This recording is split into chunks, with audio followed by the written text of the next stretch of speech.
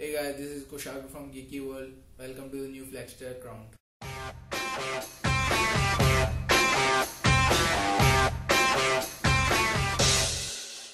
So we are here to talk about Sony's new Xperia smartphone, the Xperia Z2, which debuted at MWC event at 2014 in Barcelona. This will be the Sony's main flagship device for 2014, and this shoots at 4K video and have all the features of Sony Xperia Z1. It has a full HD display, a water resistant design, and much more.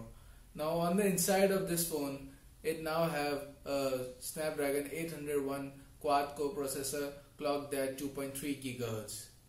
It now supports a 3 GB of RAM, full HD display, and 20.7 megapixel camera, CMOS sensor, and G lens. Z2 promises to offer a high quality images and video, and to shoot the video in 4K resolution, but we don't need at the time the 4K video recording, but maybe afterwards it will be needed. Camera experience on this smartphone will be made robust because of many apps that supports camera, the time shift, and much more, which now brings the image to life and much more vibrant. Sony now offers a 30-day trial of music service and comes with 6 movies out of the pack, including Captain Phillips. Sony said its Xperia Z2 will launch in March globally, and hopefully we get hands on that. Sony also announces Xperia Z2 tablet with the slimmest and sleekest design out of all the tablets, and it's a waterproof design. Now you can take your tablet or slide into the tub and play Android games or watch movies. Now if you look at the specs of this tablet, now it has a Snapdragon 801 processor, 3 GB of RAM, 16 GB of internal storage, and 6000 mAh battery, which is a lot to offer. And it also has 8.1 megapixel camera, all in the body of just 6.4 mm thickness. It comes with Android 4.4 KitKat out of the box and Office Pro Suite 7. When this launches in March, it will be available in both 2 colors, black and white. Nokia announces much anticipated phone Nokia X, Nokia X Plus, and Nokia XL.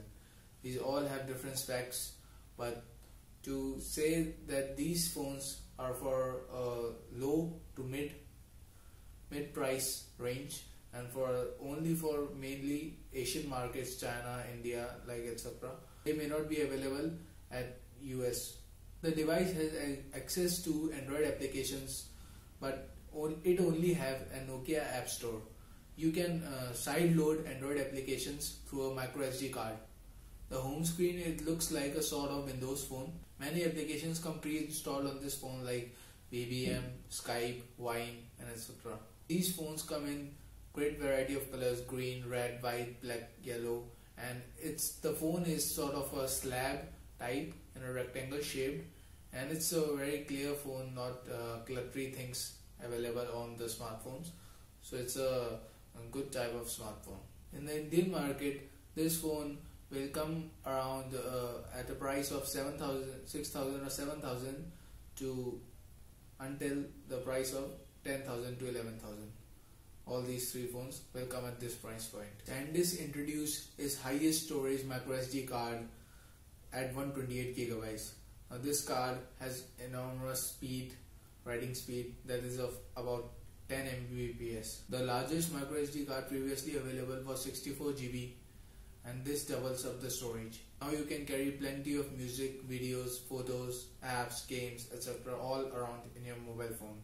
The new 128 GB card is gonna give about 16 hours of full HD videos, 3200 photos, and 7500 songs, and 125 apps, all at a cost of $200 merely. It's a cost around for a subsidized phone, but if you want to carry all these things, everything about all in your library in a phone, then it's a good deal for you.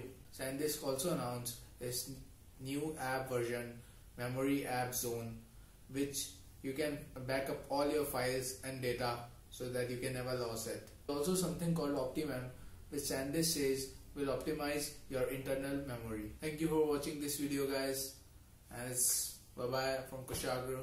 See you next time. Peace.